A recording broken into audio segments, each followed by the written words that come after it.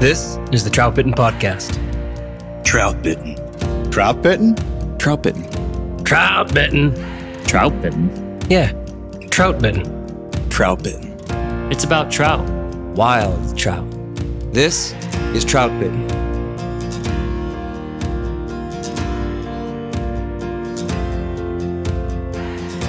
So this is the Troutbitten podcast. Welcome back, and thanks for tuning in. I'm Dominic Swantowski, the owner of Troutbitten and the author of troutbitten.com. I started all of this in 2014, and now the website hosts over 750 of my articles with tips and tactics, stories and more about fly fishing for wild trout in wild places. And this podcast series is the latest branch of the Troutbitten project. If you visit troutbitten.com, you'll find a category for streamers in the menu. And much of what we'll talk about tonight is detailed in those articles. There are at least 100 of them, really, that break down the way we take a streamer to the trout. A book's worth of information about fishing with the long flies. So here's the thing. When we're fishing a streamer, we're trying to make it look alive. But while fly fishing in other ways, we spend so much of our time dead drifting, dry flies and nymphs, and trying to impart no motion. So switching to streamers it's a relief. It's liberating. It's fun. And so many presentations, so many looks to the streamers can be attractive and convincing because everything works sometimes. But day to day, some retrieves and some presentations just work better. And there's no question about it. Sometimes hammering the banks with a fast jerk strip brings the big trout out to play. And other days it's a soft crossover technique that really turns on those same trout. The joy of streamer fishing is that so many things can work. And trying them all is a great way to spend our time on the water. On a dry fly, I'll tell you what they want. It's a dead drift. On a nymph, same thing. And the closer you can get to that pure, unaltered drift, the more convincing your fly presentation will be. Let's say 95% of the time, it's a dead drift on a nymph or a dry fly. But on streamers, show them a slow slide or a head flip. Give them a speed lead, a touch and go, or an endless retrieve. See what works. That's the fun of streamer fishing. Make the fly look alive in the water. It's not dead drifting anymore. It's swimming a living bait fish that can do a bunch of predictable and unpredictable things. Sometimes it seems like the trout are looking for one kind of action on the fly, or at least that's what turns them on the most. Other times, many of these presentations seem to work. But the point is to make that fly swim. Give life to the streamer. Convince the trout that they're looking at a living, swimming creature. So that's what we're here to talk about tonight. We are ready to break down streamer presentations. We'll discuss ways to move the fly. We'll get into head position, depth, speed, and holding versus crossing currents and seams. We'll touch on natural looks versus attractive ones. Should we make it easy for them or make them chase? Then we'll talk about a few different specific presentations. Many of them I have names for because that's what I do. I'm a writer, and all good things need a name. Likewise, my friends have their own favorite looks and presentations to make a streamer full of trout. So let's meet these guys. Here are four of my good friends and some of the best anglers that I know. Here's Austin Dando, also known as Young Love. That's right. Austin, do you tie a loop knot to your streamers? Yeah, good question. So loop knot, for any listeners who are not familiar, is a style of knot that basically has an open loop on the end that anglers will often use on a streamer pattern. The idea is that it lends more motion to the fly and a more swim-like type of feature when the fly is in motion in the water. I fished a loop knot for, I don't know, maybe a year or so exclusively with streamers, and I came in with a couple different opinions about it. One thing is the leader material I often fish with is a 8-pound, pretty supple mono. Yeah. And that mono, being as supple as it is, lends a fair amount of motion to the fly already from the rod tip. So in my experiments, specifically, let's say on a streamer that does not have an articulation to it, Okay. I did not find any advantage to a loop knot in those flies. Mm-hmm. If I was fishing a 10 or 15 pound like Maxima leader, where it's much more stiff, then I found myself leaning more towards the loop knot, where I thought that movement maybe suffered some from the stiffness of the leader material, and the loop knot would lend itself back to giving that motion. One thing I did notice, perhaps though, on articulated flies, one of the ways an articulated fly moves is by the jerking and the twitching of the rod tip, and a lot of that goes straight down into the fly. And when I put a loop knot in a fly that was articulated, a lot of that motion got absorbed by the loop knot itself. Oh, I like that. That's a good point. So the back half of the fly wouldn't move nearly as much as it would, not nearly as dramatically as it would if it would be stopped short and fast on a solid knot. So overall, I prefer, for my style of fishing, just doing either an improved clinch or a regular clinch or a davy. Sometimes I'll triple the davy if it's a really thin or a thick hook eye on the hook there. Almost everything you said is how I feel about it. Anybody else? So do you think it matters if the fly is weighted or unweighted? Slightly, yes. Yeah, I think the weight of the fly could overcome a stiffer mono and impart more motion potentially. Yeah. I know, like, a lot of times when I fish bass flies are unweighted. And so when that fly is unweighted, when it has that loop knot and has a little bit more movement, that will matter just a hair more, I think, in that case. Nice. Yeah, I could see that. Yep. I do know there's a big push out there a lot of times. Oh, hey, fishing streamers, you have to have a loop knot. To me, it's like strip setting. Everybody wants to tell you, hey, it's got to be, you always have to strip set. I don't always strip set, and I don't always use a loop knot. I think that's what you guys are saying too. Hey, here's Dr. Trevor Smith. Hi, Trevor. Good evening. Good evening. So as one of my night fishing buddies, I figured I'd ask you this. How is a streamer for night fishing designed differently than streamers that you fish in the daylight? Yeah, good question. I think that night streamers, for me, are designed to serve a few purposes that are unique to night conditions. Yeah. The first being that because it is nighttime and visibility is decreased, I value the ability for the fish to locate the fly. Sure. And that means, one, that I'm generally tying larger streamers than I fish in the daytime. Maybe 3 to 4 inches versus the 2 to 3 inch range. And then 2, I like to tie in some aspect of material that creates turbulence in the water and maybe makes it easier for the fish to locate the fly with their lateral lines. So deer hair heads are prominent on my night flies from a streamer standpoint. And if not just that, using rubber legs or using some sort of build-up head that kind of pushes water, some aspect of it I want to really help the fish locate that fly. Color-wise, I think I fish almost exclusively black or dark flies at night, mainly because I'm looking for that darker silhouette cast above the fish. And so while I do use some subtleties within my patterns, the majority of the colors are dark. And then weight is probably the final one. I tie very lightweight flies for night fishing, because I want to control the depth of that fly, and I want it to, as a default, kind of ride on top or ride the surface or ride just under the surface. So I don't want to put any weight, I don't want to put any unnecessary weight into that fly. If I want to sink it, I'll do it with split shot, but I want to be able to ride it high if I want to. Right on. And then materials, I guess I failed to mention that too, even just outside of the turbulence factor. I want materials that don't hold water, mainly for that weight purpose. So whether that be the deer hair, whether that be fox fur, whether that be some of the artificial minnow brushes, I want the materials that I'm using to not waterlog and pull that fly down as much as possible. So we talked a lot about that, those kind of design features in the Mousy Merger night fishing podcast that you and I and Josh did. You guys have that Pendragon. You ever fished that during the day? I did recently. Yep. Yeah. Did for you? The first time, and I did not catch anything on it. Yeah. So maybe noteworthy, maybe not. That happens with streamers sometimes, and so. Oh, that's for sure. Yeah. I'd like to fish it in the day.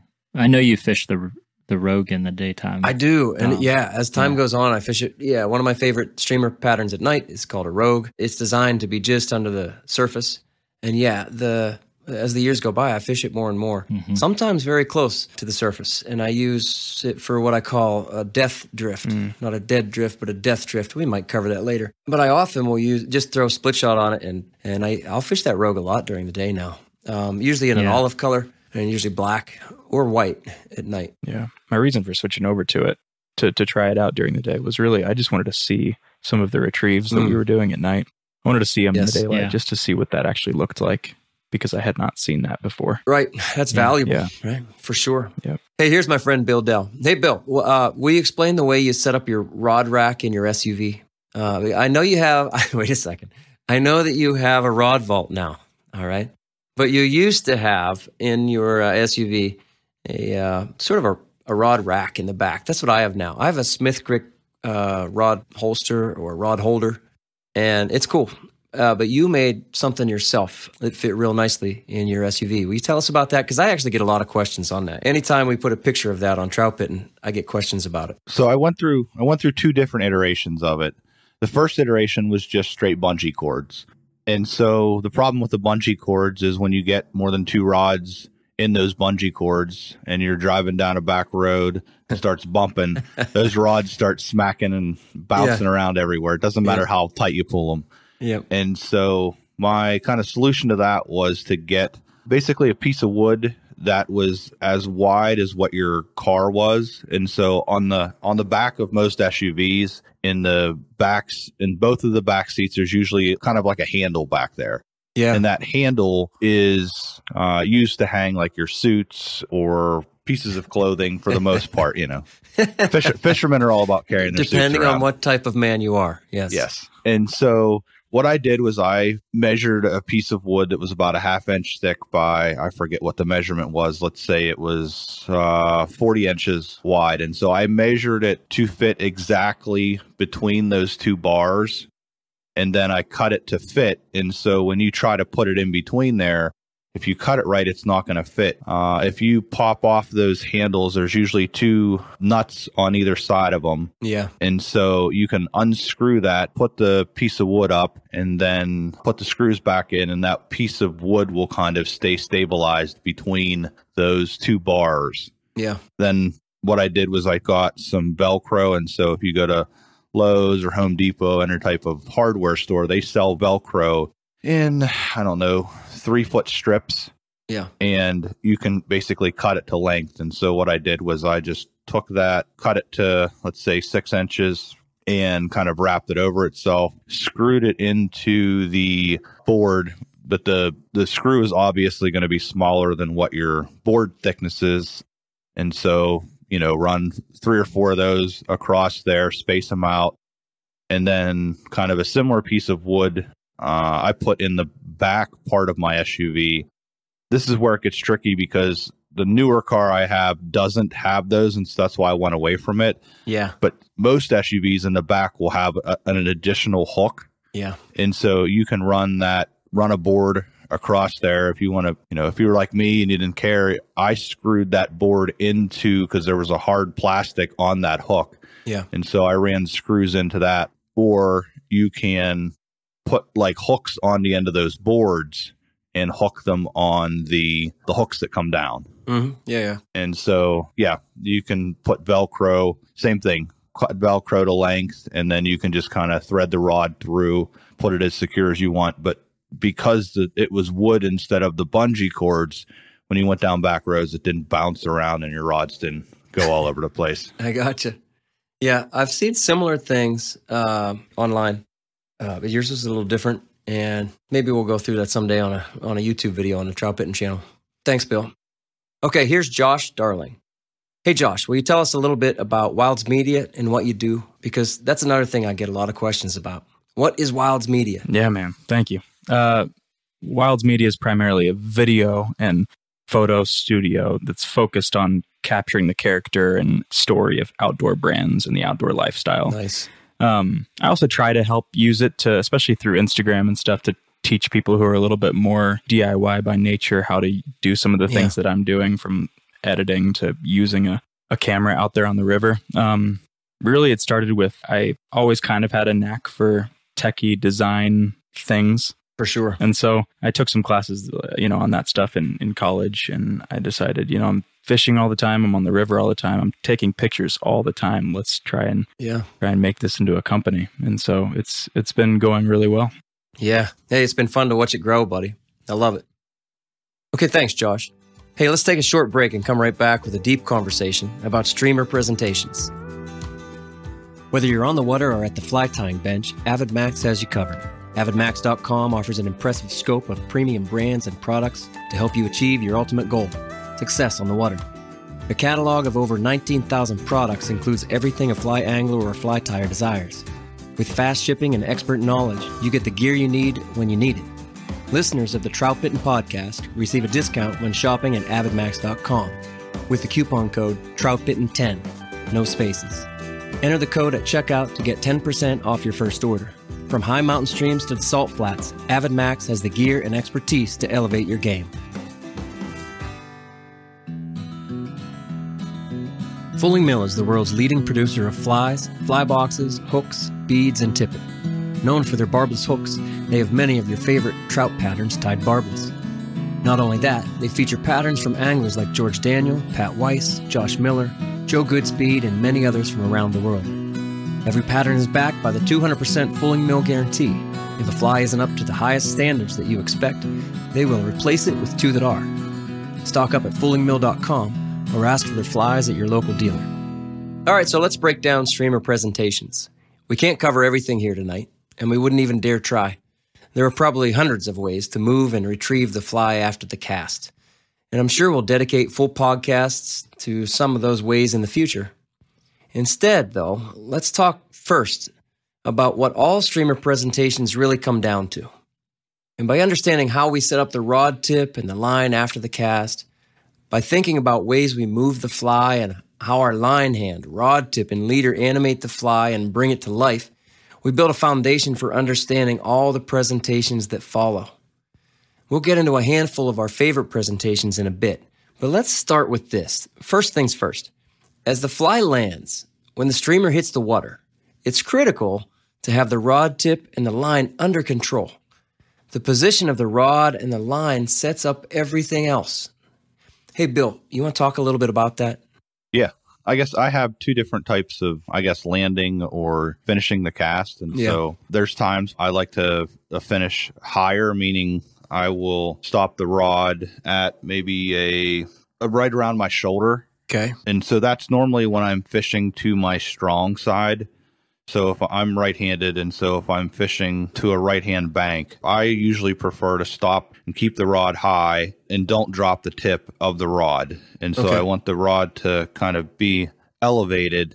And then from that position, I'm able to keep all of the slack in that cast. It's almost like a streamer tuck cast, so to speak, where you're stopping it. Sure.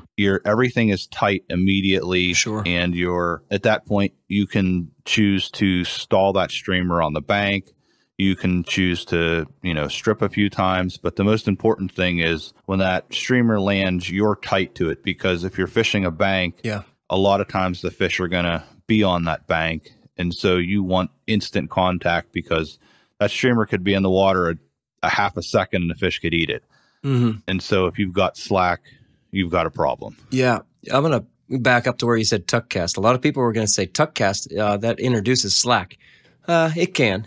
But I've been careful to kind of identify the tuck cast as really it's a turnover cast. We're trying to turn everything over before it hits the water. Just turn it over. And you can turn it over and then have contact as it enters. You can also turn it over and introduce slack on purpose. And I think it sounds like what you're saying is you just want that control over the fly when it enters, because they might eat it right away. Yep, exactly. I hear you. To me, like the tuck cast is almost, you're creating an abrupt stop in your casting motion.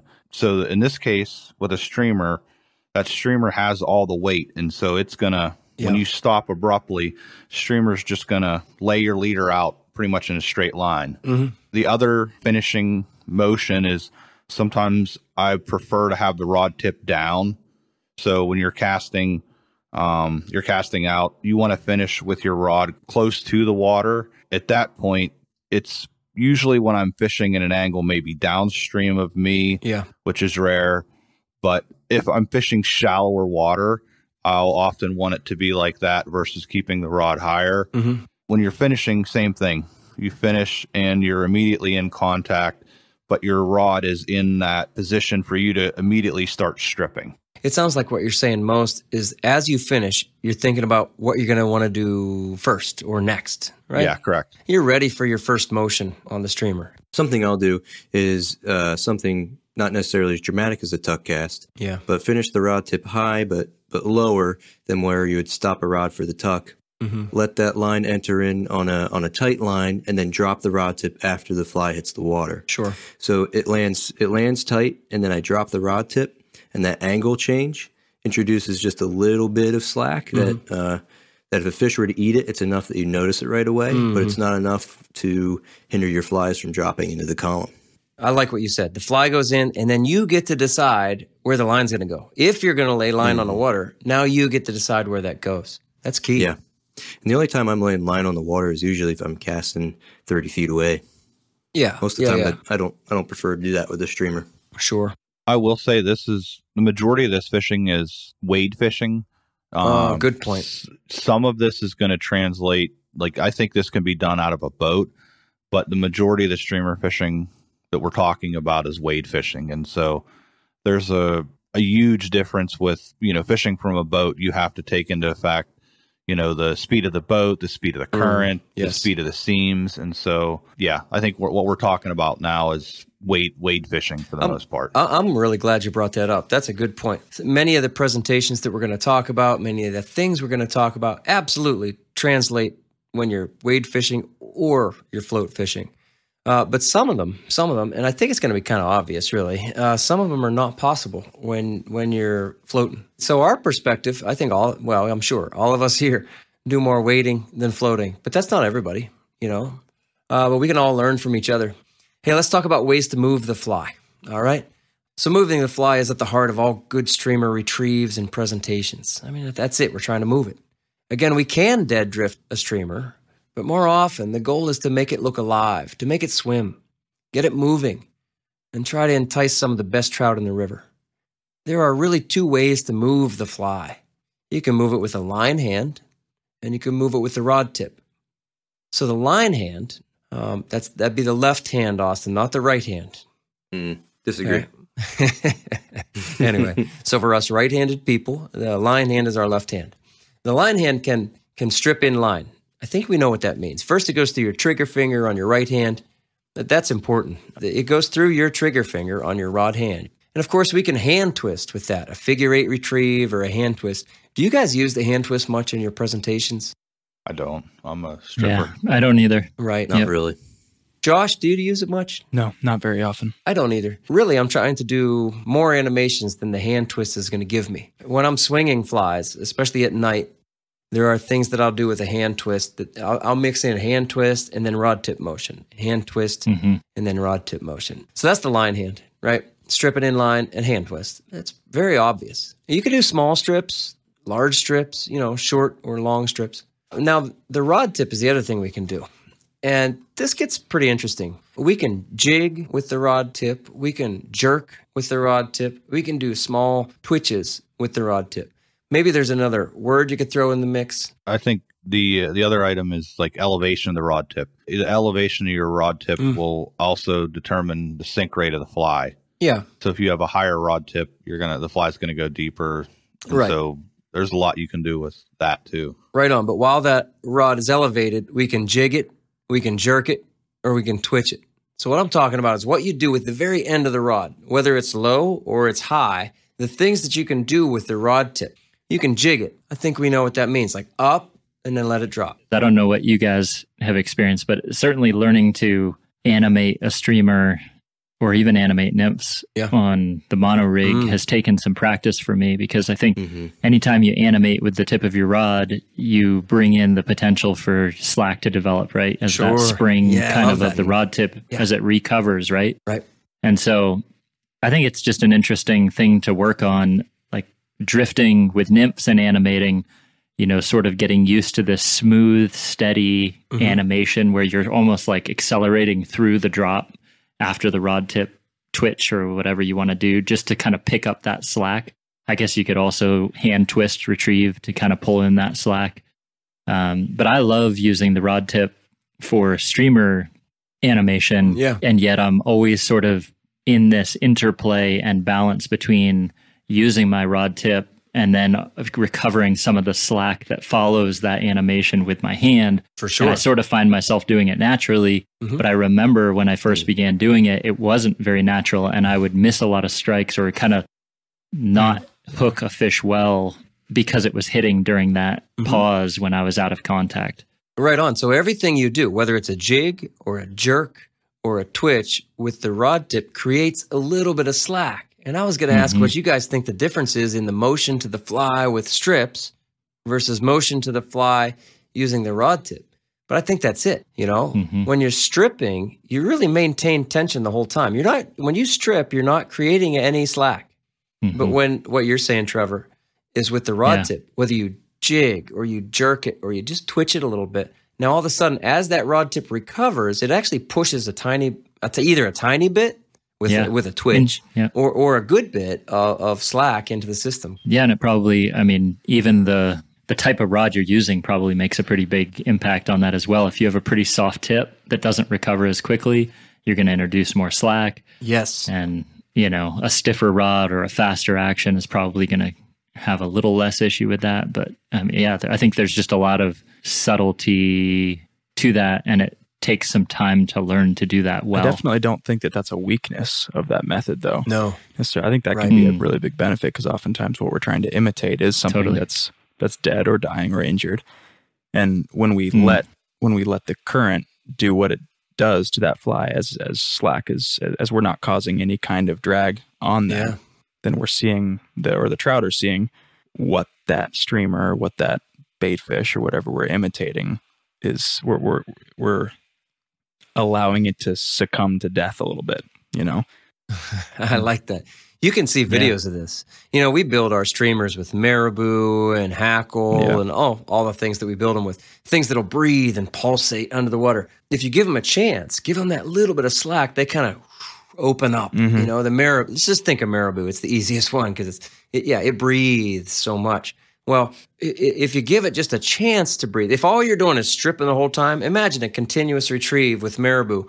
It would never really have a chance to open up, right? But when you give it this little bit of slack that really the rod tip motions give it, the jigs or the jerks or the twitches, then that little bit of slack that it has, just for a second maybe, or for a couple seconds, who knows, depending on the retrieve, then it opens up, that marabou opens up, and then you strip it again, or you do whatever, all of a sudden it slims down. I think one of the most important, or the most impressive flies that I've seen have the most motion without movement when they're in that pause phase. Things like marabou, things like hackle, different things will, while it's in that hovering phase, those flies have motion. Yes. And so they're in that pause state, but they're still kind of attracting fish like, hey, I'm just kind of fluttering here, just waiting for you to eat me. Yeah. And so a lot of the musky flies are built like you have to really take into account, because when you're putting those big flies out there and you're having a pause, and so that pause and having that little bit of motion in there can be a big difference. I think that's a big deal with that. That's why flies sometimes outperform hardware, and sometimes it's the opposite. But you know, hardware doesn't lures, let's say, they don't always have that. Most of them don't. An inline spinner, for example, does not have anything on the pause. It just dies. It just falls on a pause. But as you're saying, Bill, we have hackle and marabou and who knows what else built in, things that move in the current, that the current just move it and help it to pulsate and breathe, or whatever term we want to give to it. That's a real advantage of a fly versus hardware sometimes. Yeah. Austin, do you have something? I know some pretty diehard gear fishermen who enter these bass tournaments and things like that. Yeah. And one thing they'll tell you is that what separates the best fishermen of these tournaments versus the ones who are just okay is their ability to control their lure with the rod tip instead of just with their hand reeling in, which is if you could kind of compare just a constant retrieve of a hand cranking reel to a modern streamer approach of bang the banks and strip it right back to you. Yeah. Those things could kind of align with one another. But when we bring in the rod tip and make the fly come alive with the rod tip. I spent a day with Joe Humphreys on the stream one day, and something he drilled into my head was make the fly come alive with the rod tip. Make the fly come alive with the rod tip. And we fished streamers together the whole day. Oh, that's cool. That always stuck with me. Yeah, for sure. Like you say, make it come alive. And there's two ways to do it, with the hand and then with the rod tip. And for me, it's a handoff back and forth between the two. I'll say using a jerk strip, a Kelly Gallup jerk strip is a great way to learn that handoff between the two things, the rod tip motion of the jerk, and now you strip in your slack as you return your rod tip to where it needs to be so you can do the next jerk. I often teach that jerk strip. And once you can, it's like patting your head and rubbing your stomach at first. It feels strange. And then all of a sudden you get it. And then you can do a jig strip. And then you can just twitch strip. To me, those are all kind of different things, but very, very similar. You're handing it off to your line hand, and now back to your now your rod hand does the work.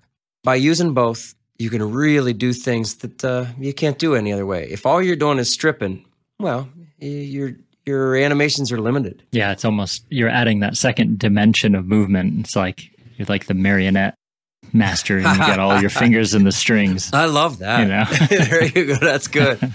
Yeah, I wish I had more contact points. With the marionette, I like that. I wish I had more contact points, more rod tip. Rod tips. Right. Wouldn't that be neat? Point of contact. So you're articulating streamer, yeah. All we're talking about here is sort of assuming fishing streamers on the monorig, and I think that's one of the huge advantages to what the monorig offers is this dynamic interplay between we're always in contact. We always have the ability to have contact, and we're typically fishing within a proximity that allows for better contact and movement. And, to be able to hold a lot of that line off the water and pause a streamer, flip the head up, flip it back down. Yeah. There's so much more available to you as far as controlling the drift of that streamer and animating it than if you have all your fly line on the water and you're just relying upon men's upstream or downstream, and you're really having to do a lot more work to impart some of the same movement. You can make those adjustments a lot faster than you can if you have a bunch of line on the water. Because say you're using fly line and you want to do a head flip or something like that, you have to actually mend that line up above the fly or down below the fly, and then give it a quick strip or something to get it to react to that weight. Whereas if you're fishing something with your line and sighter above the water, then all it takes is a slight adjustment of your rod tip, and you get that fly, or a slight lift and adjustment of your rod tip, and all of a sudden that fly changes its head. It looks up, and then the current catches it, and then it reacts to that. It does that pulse thing that we were talking about, where the materials kind of compress, and then it turns back. And it breathes again. Yeah, Trevor, I'm glad you brought that up because, all of us do a lot of these presentations on a mono rig, but you could do them with almost any rig. You can do it with a sinking line, you can do it with a floating line and a standard leader. But as Josh is saying, really, it can be more work to do a number of these animations that we are already talking about and that we'll get to. It can be more work. It takes more movement, and perhaps it's less precise too. Yep. So all streamer presentations really come down to a few key things. There's really the head position, the depth, the speed, and then whether we're holding one seam or crossing seams. And Josh, you were just talking about the head position. As soon as the fly goes in, as soon as that streamer hits the water, really when it's in the air, I'm already planning for it. But as soon as it hits the water, now I'm thinking, what's the head position of that streamer? Yep. I don't think trout care about the head position of a dry fly or the head position of a nymph. It's too small of a creature for them to care about it. We've talked about this before. On a streamer, I'm sure they care about it. I really am. I'm sure that they recognize that, hey, that's a bait fish. Hey, that's a sculpin. Hey, that's a crayfish. Hey, that's a small trout. I'm going to go eat it. Where's the head? I firmly believe that they are looking for the head position of that streamer. So it matters to me because it matters to the trout. And I'm always thinking about that direction or the head position, the angle of the streamer. What's your favorite head position, Josh? I'd say I'm gonna specify to during the daytime. If I cast up and slightly across from me, then I like for the head position to mostly be slightly facing down and towards me as it comes off. Usually let's say it's coming off the bank. As it comes off the bank, that's how I want it. But throughout the drift, like we were saying, that can change multiple times you can throughout every drift. Yeah, for sure. What do the rest of you think? What's your favorite head position, or do you even think about that? I do. I would agree with Josh in that slightly downstream head position is my go-to. Yeah. But I flip that between like a sort of an equally opposing upstream, like maybe upstream 45, and then I'll flip it back to downstream as just sort of inducing a take, so early on in my drift, I might flip it from up to down. And if you walk across a stream and ever like kick sculpins out under your feet as you're walking, it's kind of cool to watch them swim. And they do that, like they'll kind of like dart across a seam and then hold, dart across a seam and hold, but their head, it'll switch when they move and then it'll hold again in a particular direction. But I wonder what you guys think about like that downstream head position. Do you think that's mimicking a wounded baitfish, or is it just a more natural presentation? Like, why do you think we do that? I think the downstream head position looks like they are either escaping or relocating, getting, what you were saying about the sculpins, like you say, they'll relocate, and then like any fish, they have to face into the current. So they reorient their head. And we're already talking about this head flip. The head flip is really my best trigger for turning fish on. Absolutely. Yeah. And so that's a presentation to me, this head flip. And so we think about the orientation of the fly head as soon as it goes in. And then, I might change it throughout the drift. I always go back to thinking about if I was a trout or if I was a baitfish trying to escape. And that's a good place to start. The same thing, right? If I was a trout, you could move a lot faster running downstream than you could running upstream. And something that has always told me is, why would an escaping prey try to run in an opposite direction that would make it slow down? Right. So when I think about my retrieve, I often think about, it makes most sense logically that I would retrieve it back downstream towards myself. I'm going to offer the trout something that it sees coming towards it. It's probably going to be able to see it for a little whiles off due to its size. Most often. To be honest, I don't do well with the head flip. I try it a lot, but I've never noticed it like turn the trick for me. Do you ever flip it wrong? That's right. He said Austin's just doing it wrong. Well, maybe I'm doing it wrong. No, listen. But it might be I've tried this. a lot of different ways. So let's say head face down and across for most of the presentation. Then I'll flip it, and now it's faced up and across. At what point in the presentation, though? When it's right across from you, when it's above you, when it's below you, when do you flip it? Let's say it's right across from me, okay? Okay. And so now it's faced down and across. And now I flip it, and it's faced up and across. But then right away, I flip it back to down and across. 90% of the time, I do what I call a double head flip. So I flip it up, and this is too right much. Back. No, it's not. Okay. It's really not. So, all right, up and back. It's that double head flip that makes it look like a bait fish that's trying to escape, as you said, trying to get away. Yep. And so it's using the current to help it get away. And then I'll flip the head, and possibly that looks like a bait fish saying, all right, let me right myself in the current and let me just get down here. And then it goes, I don't have the energy. And it's now faltering. And then it goes, it's faltering. Thank you, Trevor. Does it eat it? At what point does it most often eat it in that head flip? Right. It for me, it's in that second part of the head flip when it starts to go back to downstream. Yep. And it starts to go, let me get out of here again. Let me get out of here. Then that's cool. Yeah. I'm glad to know that works for you because that would give me more. It can. Hope nothing. And giving it works every time. Some it works more every tries. Time. Yep. Yeah. Guaranteed put more fish in the net. 90% of the time it works sometimes. I like that. I like the head flip and then the pause. Right.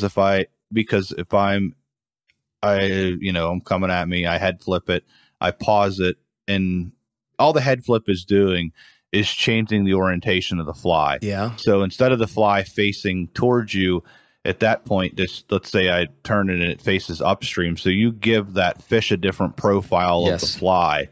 And so I think it's the profile change. Or the pause. It's the big, And so with those two things in tandem, if a bait fish is dying and it just kind of rolls over, it's going to roll over and it's going to hang in the current, and it's just, hanging out there, that's nice big profile facing right at the fish saying, eat me. Yeah. Cool. Have you ever watched, we used to do it a lot fishing for bass, and so you could see it in the water, like right there in front of you, Yeah. Yeah. And it would just try to keep itself balanced. It kind of looks like that. You guys ever see how like a bait fish, when it's dying, will keep trying to stay? Sure. Right. Sure. Yeah. It's like dying. Mm-hmm. It tries for a second, dying. It kind of, a head flip with a pause kind of looks like that. Oh, right on. Mm-hmm. Good point. Just catch a couple ball fish and smack them in the head and throw them back in. See what they look like. See what they look like. I like that. Now, do you guys have everybody any... out there should just be smacking fall fish in the head. Tell them Bill Dell told you to do that. Yep. Bill Dell.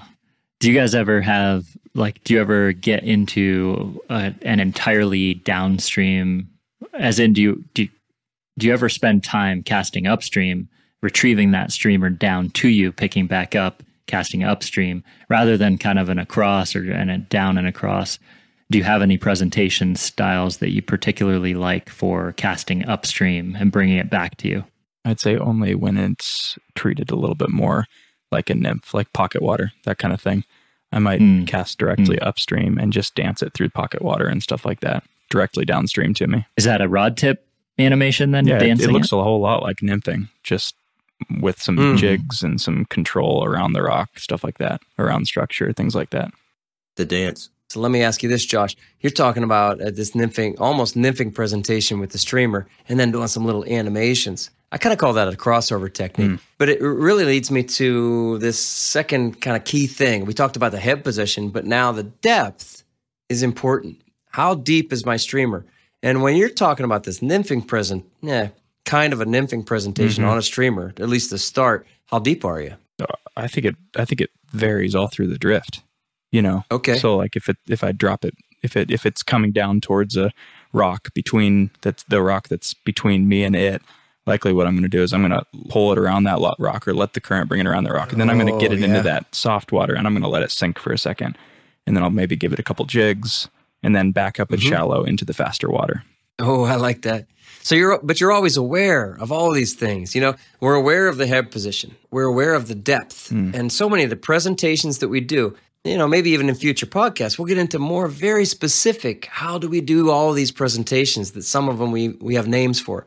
But it's head position, it's depth. And now let's talk about speed. Young Love, you said not too long ago in a podcast how you're a low and slow kind of guy. Tell me about that. Yeah.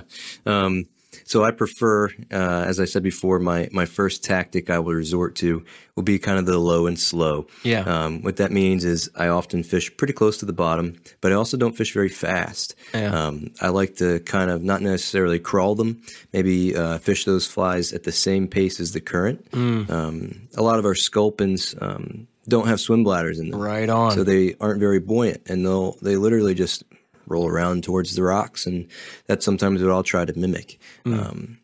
But I won't do it sometimes in a way that looks like they're freaking out and they're going to be really easy to swim away either. You know, do it real slow, end up in a trout's area, and make the trout feel pretty confident that it's going to be able to get its mouth on it. That's pretty cool. Yeah. You like that slower presentation? That is cool. I like the reason for it. Yeah, me too. Our brown trout here are conservationists by nature. Right on. Good. You have good ways of putting things. I like that. I like it high in the water column. I know you do. Just for the fact that I want to see them eat it. It's fun. It's fun to fish flies that you can see, streamers. That's what I don't want. That's the last thing I know. That's why I like both of you guys. But so as far as like the speed of the retrieve, I'll vary it. Sure. But I don't like a really fast retrieve. Sure. If I move the fly fast, whether it be the rod tip or stripping it, it's only for a few feet, and then I want a long pause, because if you constantly move that fly fast, you end up getting it back to you too quickly, and sometimes that fish follows to your feet, and you're like, crap. He never had a chance. Maybe he never had a chance. So, like, let's say there's a piece of structure, I throw it out, and I'll strip fast around that structure. Yeah. But once I'm about a foot or 2 feet off the structure, give it a long pause and just see if something comes out of there, because that really long pause, I call it super pause. Man, sometimes it's deadly. It's really deadly for bass, but there are times the trout, literally like a 5 or 6 second pause. Wow, that's a lot.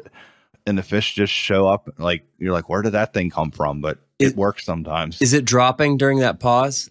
I prefer it not to. I want a streamer that's kind of neutrally buoyant. Yeah. And so I don't want it to sink during that time. I want it to just kind of hover. All right. And your rig allows you to control that. Yeah.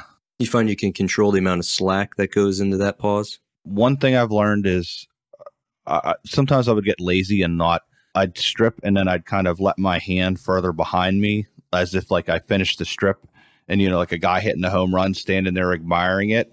And so, you take that long strip and your hand's just sitting there admiring it. Then the fish eats it and you're like, crap, I got nothing to set the hook with. And so like. But you're feeling it most of the times during that pause when they hit it. You're aware. You're ready to strike. I'm ready. Yeah. So it's not strip, much slack. Long pause, and then you're waiting. To me, okay. I don't have any slack at that point when it's paused. I'm pointing the rod tip at the fish, and I'm, okay. Hand is loaded, ready to strip. Right, because if I'm doing it right. Ready to strip. If you had slack, it would be dropping. And I asked if it was dropping, and you said you're pretty much holding it right there. That's the thing. You want to have control over your streamer pretty much all the way through, and we have control over the head position. We have control over the depth. And now we're talking about having control over the speed. And now the pause is, part of the speed. That's great. I love that. So Bill doesn't like fast stuff. You guys ever do well with fast retrieves? I get a lot of chases on fast retrieves. That's fair. I think I see it move fish. But in terms of hooked up fish and fish in the net, I don't think I've ever done better with a purely fast retrieve. But I also don't go to it very often. I'm going to agree with that. But what do you mean by how fast is fast? Oh, I don't know. Let's say each strip goes 2 feet. That's pretty fast. Yeah, I'd say that's pretty fast. Yeah. I do that most from a boat. Yeah. We talked about floating versus wading. And when you're covering 10, 12, 14 miles sometimes in a boat, you can do some different things. And you're really looking for the hungry fish. And then sometimes I got to settle myself down. If I'm not catching fish, I go, okay, relax. Mm-hmm. And like Bill says, let them eat it, Yeah. Don't take it away from them. Feed it to them. Don't take it away from them. Mm-hmm. Bill's really a fantastic streamer fisherman, and I've learned a lot from you, bud. You're welcome. You're welcome. That was good. One more thing, really, about these streamer presentations and the animations that it really comes down to. Are we holding one seam or are we crossing seams? Now, when we're nymphing, for example, if we're nymphing, we are really trying hard to hold one seam because that's the only way you get a true dead drift is by holding one seam. And I'll often do that with my streamers. I do what I call a speed lead. That's one of my favorite things to do. A lot of my crossover technique kind of stuff kind of holds one seam. And then if it crosses over a little bit, that's all right because, it's a bait fish with a propulsion system that can cross seams and swim kind of wherever it wants to within reason. And so I'm always thinking about head position, depth, speed, and then I'm thinking, am I crossing seams with my streamer or am I just kind of holding that one seam? What do you guys like? I like to change it up. I think Josh mentioned before how he likes to dead drift on occasion through pocket water or with particular streamers. I love taking a woolly bugger with a bead head and just kind of dead drifting it down through the current. But I think to me, my presentation is kind of guided towards how much energy or how wounded this particular bait fish that I'm trying to mimic is, Yeah. So if it's, I think you've mentioned and written about a style of retrieve called a death drift. And that death drift I like a lot. And it's really trying to mimic a wounded bait fish or a bait fish that's really on its last legs. It's about done. Right? Yeah. That thing just doesn't have enough energy to get across seam. So he's kind of following one seam, maybe making his way up, and then just kind of falling a little bit, making his way up, falling a little.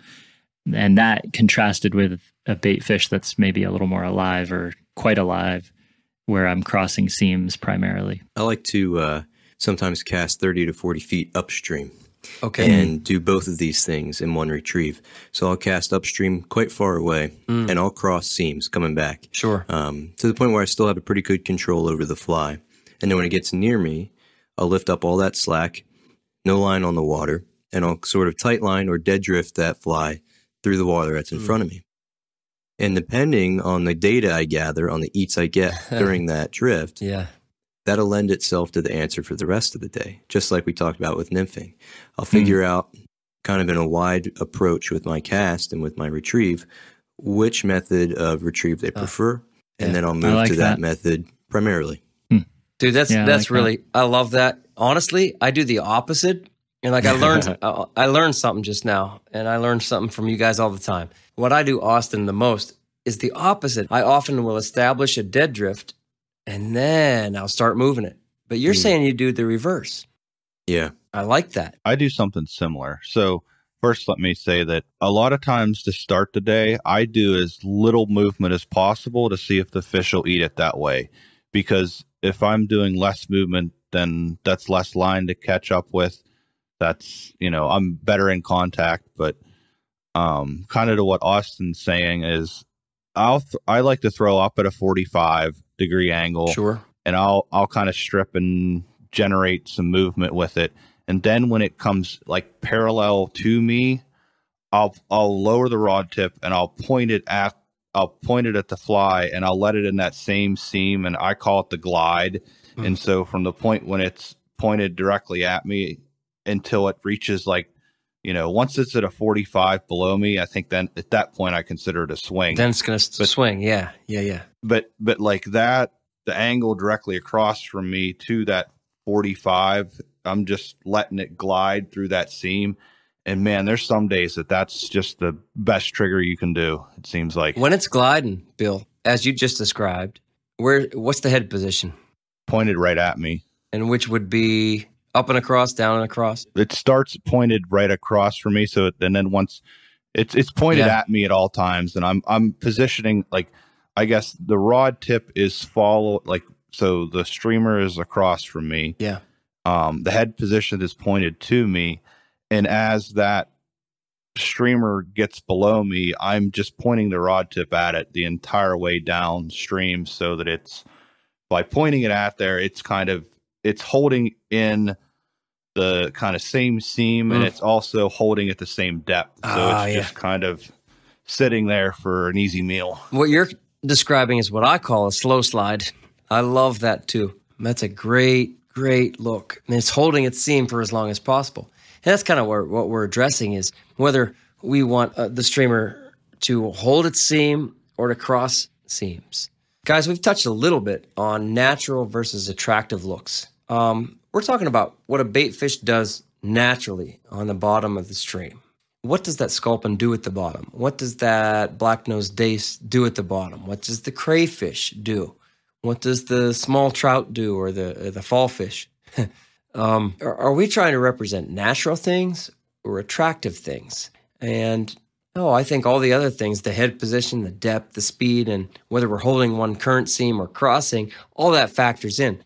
What do you guys like to do? Around here, what's your best presentation? Is it natural, or is it attractive, trying to attract the trout? Or are you trying to show them something that they're used to seeing? For me, I am trying to make it as natural as possible with a slight hint of attractiveness. You're trying to have it both ways. Yeah. Well, no, I'm not.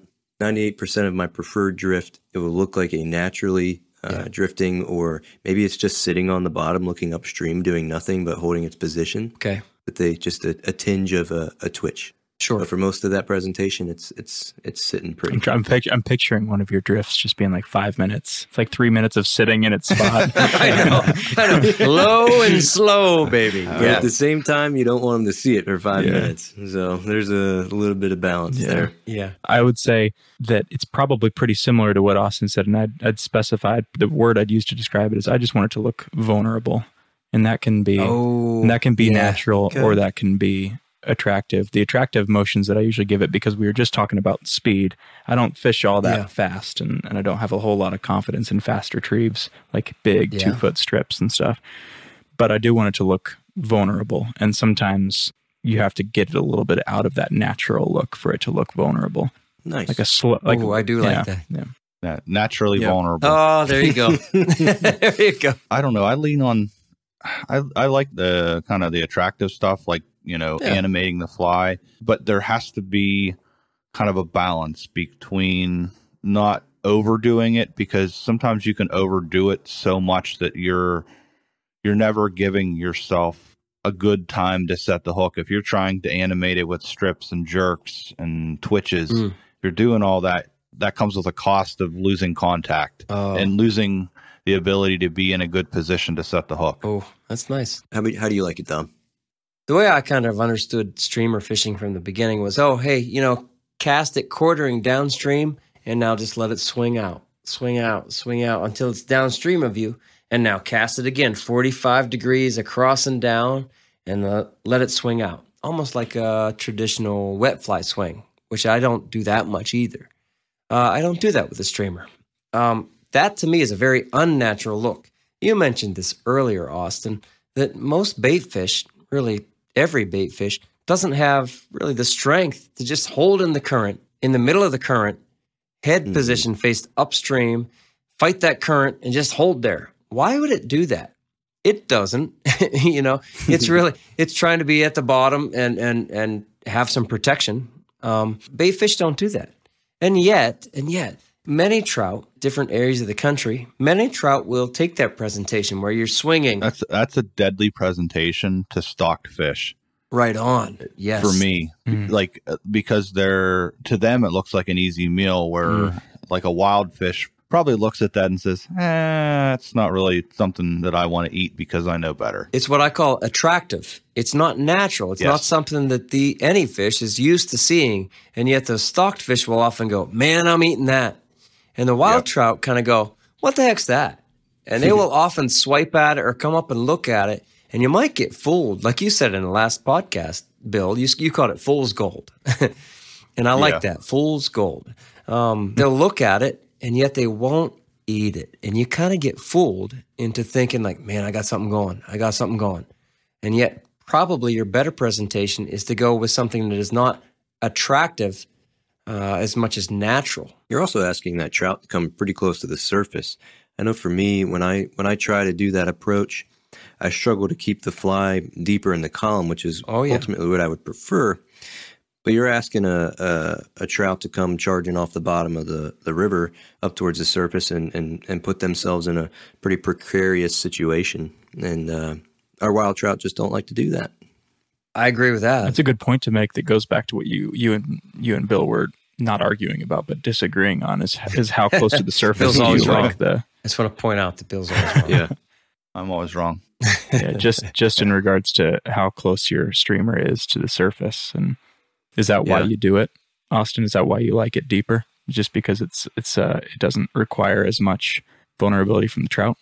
Yeah, I think it's just asking less. And anytime I can ask less, I'm going to do that until they tell me otherwise. Right? Make it more available to the trout. And Bill, you say this all the time. Again, like don't take it away from them so much. Let them eat it. And so I'm often trying with my presentations to mimic something that is available, is vulnerable, as Trevor said earlier, damaged or crippled, something that the trout go, ooh, I'm eating that. There you go. That's sort of their job, right? Is to clean up what's damaged and broken in the river system. If you can give them that look, sometimes it's irresistible. Nice. So guys, let's talk a little bit about presentation styles. We talk about the head position and which angle that head is faced at. We talked about depth and speed and whether we're holding one seam or crossing seams, whether it's natural or attractive, whether we're making it easy for the trout to eat it or we're kind of making them chase it. What are your favorite presentation styles? Do you have names for them like I do? Or do you just kind of wing it? I just call it catching fish. There you go, right? I guess one, I don't know if you want to call it presentation, I guess, but one thing I try to focus on is try to have a plan and don't turn into a robot when I'm out there. Yeah. Cast, strip, cast, strip. Like when I try to, when I streamer fish, I try to make less cast, but I try to make them more accurate and more meaningful. Meaning if there's a log and then there's a big rock, I'm going to position myself to make my first presentation be my best. And so when the fly lands in my mind, I have a plan. Like there's a log, I'm going to strip. I'm going to kind of do a head flip. I'm going to let it pause in front of the log because maybe there's something underneath the log. And then, maybe a couple strips more, and then I'm going to pause in front of the big rock. Like where there's a spot where I feel like there could be a fish, like a high probability of a fish being. Yeah.